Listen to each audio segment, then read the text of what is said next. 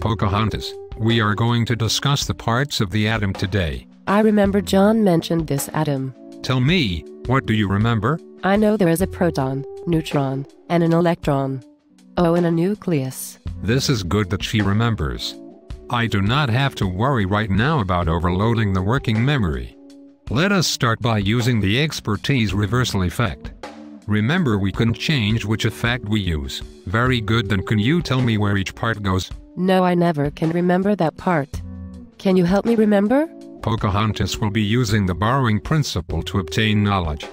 This will eliminate guessing or random answers, since she has an understanding that the atom has parts, but needs to remember where each part goes. I will use the borrow principle.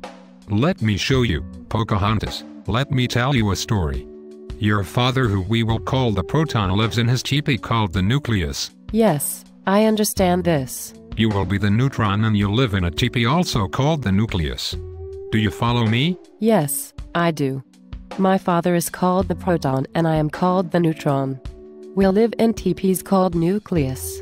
Right? Yes, that is right. Your working memory is doing great. Let us go on.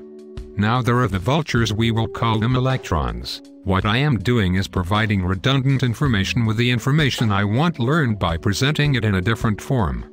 This unnecessary additional information is given in the form of a story. Mr. Newton, may I ask, why are the vultures electrons?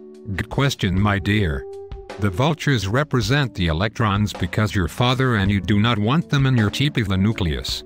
Right? No way do I want that filthy bird in our home, the nucleus. Pocahontas has a concept of teepees, people and birds, and knows people live in teepees and birds live outside of them. By renaming the parts of the atom to something she is familiar with, she is able to pull information from her long-term memory to her working memory. She now has a visual aid in placing the parts of the atom correctly. We have used explanatory text since she is still a novice. I get it, Mr. Newton.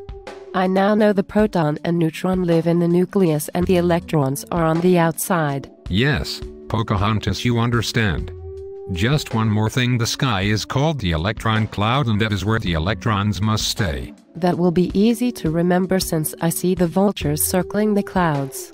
Thank you, Mr. Newton, for your help. Teachers must be careful when deciding how to teach information. Students can have their working memory overloaded and learning will be impeded. Thank you for your time and God bless all.